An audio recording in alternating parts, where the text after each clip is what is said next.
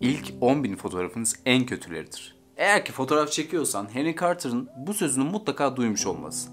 Yine aynı şekilde herhangi bir alanda başarılı olmak için o alanda 10.000 saat pratik yapmamız gerektiğini söyleyen Dr. Daniel Levitin'in bu sözüyle Henry Carter'ın sözünü birleştirebilir miyiz?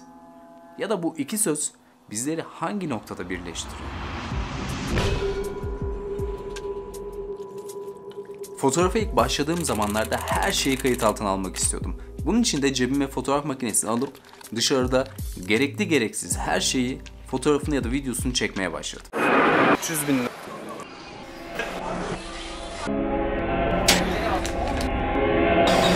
Takıp giderken.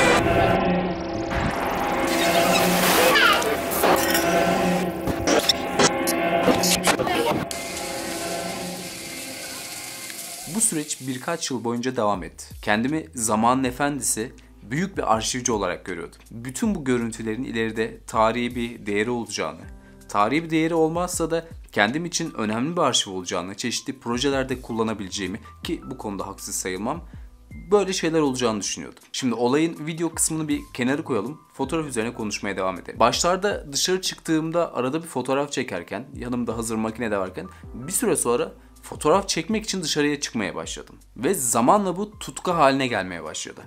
Daha çok dışarı çıkıyordum, daha çok erkenden dışarı çıkıyordum, belirli işte akşam vakti dışarı çıkmaya çalışıyordum. Sırf fotoğraf çekeceğim diye kilometrelerce yol alıyordum, başka bir şehre gidiyordum. Saatlerimin büyük bir kısmını dışarıda geçiyor, bol bol yürüyordum. Kısaca her şey yolunda gidiyordu. Küçük ayrıntıları düşünüyor, işte fotoğraflara çeşitli etiketler koyuyor.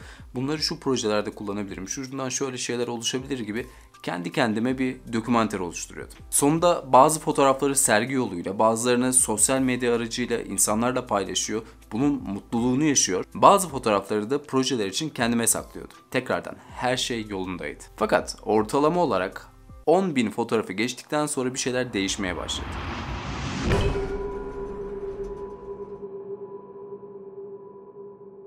Çok büyük özenle çekilmiş, seçilmiş, işlenmiş o fotoğrafların gerçekten berbat fotoğraflar olduğunu anlamaya başladım. Kimi fotoğraflar kendini tekrar ediyor, kimilerinin kompozisyonları berbat, kimileri seride sırıtıyor. Teknik ya da içerikle alakalı pek çok problem vardı. Ayrıca kimi zamanlarda sokak fotoğrafı çekiyor, fotoröportajlar yapıyor, çeşitli belgeseller için bir altyapı oluşturuyor.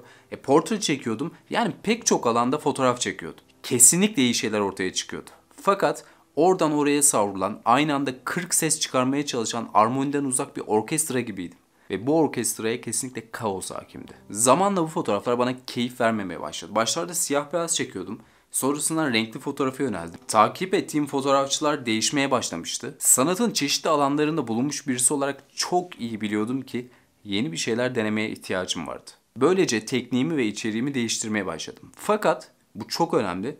Bütün bu süreç bilinçli bir şekilde gelişmedi. Bütün bu süreç içgüdüsel olarak değişen ve gelişen bir süreçti. Ve bu da iyiye işaretti. Peki sizce eski fotoğraflarımı beğenmeme nedenim kullandığım makineye alışmam ya da süreçle beraber teknik anlamda kendimi geliştirmemle alakalı mıydı? Bir açıdan evet. Fakat 10.000 fotoğrafa ulaşmak için harcadığım vakitte yaptığım fotoğraf okumaları, izlediğim filmler, fotoğraf üzerine konuşmalar, kendimi geliştirmek için harcadığım vakit pek çok şey nedeniyle ama özellikle de kazandığım tecrübe nedeniyle. Üstelik eski fotoğraflarıma karşı olan tutumumu zamanla birlikte şu an çektiğim fotoğrafları da göstereceğim. Kısaca 10.000 fotoğraf sonunda kazandığım tecrübe beni en kötü fotoğraflarımdan kurtarmıştı. Yani Carter haklıydı. Bu ilk 10.000 fotoğraf sözünü sadece fotoğraf üzerine düşünmeyip sanatın pek çok alanına da uyarlayabiliriz. Hatta başlarda da söylediğim Dr. Daniel Levitin'in herhangi bir alanda dünya klasmanında bir başarı seviyesine ulaşmak için o alanda 10.000 saat pratik yapmamız gerektiğini söylüyordu. Aslında ikisi de aynı şeyden bahsediyor. Başarıya ulaşmak için çok çalışmalıyız. Çok kısa ve net, çok çalışmalıyız. Pratik yapmaya ihtiyacımız var. İyi bir fotoğrafçı olmak, iyi bir müzisyen olmak, iyi bir sanatçı olmak, iyi bir mühendis olmak için deha olmamıza gerek yok. Çok sıkı çalışmaya ihtiyacımız var. Ayrıca unutmamalıyız ki bir şeyi denemeden o konuda başarılı ya da başarısız olduğumuzu da bilemeyiz. Pek çok deha diye bildiğimiz kişinin bizden ayrılan çok büyük farkı çeşitli avantajlara sahip olması. Aslında aramızda pek çok yetenekli kişi var. Kimisi korkusu yüzünden, kimisi vakit olmadığı için, kimisi kira ödemek zorunda olduğu için, pek çok nedenden dolayı bunu fark edip geliştirebilecek bir imkana sahip değil. Mozart'ı düşünelim. Onu destekleyen, yönlendiren bir babası olmasaydı sizce Mozart olabilir miydi?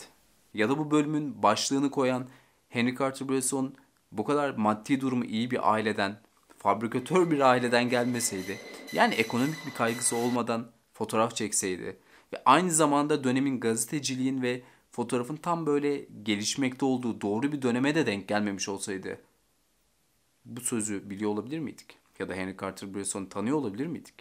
Aslında bunun gibi pek çok kişi var ve pek çoğu deha olduğu için değil. Evet, yetenekli insanlar var fakat yeteneğinin dışında bu insanların avantajları var. Ya da bu kriz durumunu çok güzel bir fırsata çevirebiliyorlar.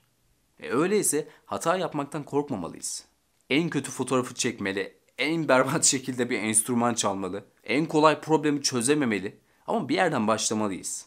Run, Forrest, run! Run, Forrest! We're back here, you...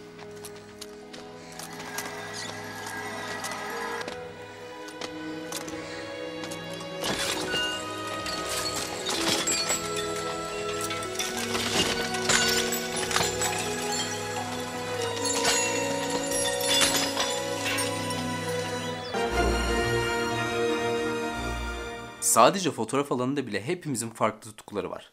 Kimisi bir derdini anlatmak için fotoğraf çekiyor. Kimisi gerçeğe ulaşmak için fotoğraf çekiyor. Kimisi bunu bir oyun alanı gibi görüyor ve onun için fotoğraf çekiyor. Öyleyse bizi ayıran şeylerden değil de hepimizi birleştiren şeylerden bahsetmek daha doğru olmaz mı? I believe that photography can make a real connection to people and can be employed as a positive agent for understanding the challenges and opportunities facing our world today. Thank you. Yani hepimizin aslında farklı amaçları var. Yine de hayata aynı vizörün arkasından bakıyoruz. Bu da bizi tahmin ettiğinden çok daha büyük bir topluluk yapıyor. Sizler de fotoğraf çekmeye devam ettikçe gelişen şeyin aslında fotoğraflarınız değil, bir açıdan gelişen şeyin kendiniz olduğunu fark edeceksiniz. Artık en kötü fotoğrafları çekmeyecek, sadece kötü fotoğraflar çekeceksiniz.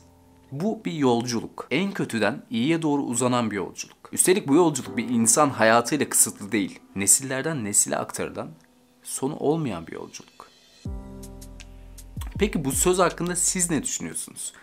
Bu iki söz bizleri hangi noktada birleştiriyor? Bunu yorum bölümüne belirtirseniz güzel bir tartışma başlatmış olursunuz ve pek çoğumuz bundan yararlanırız.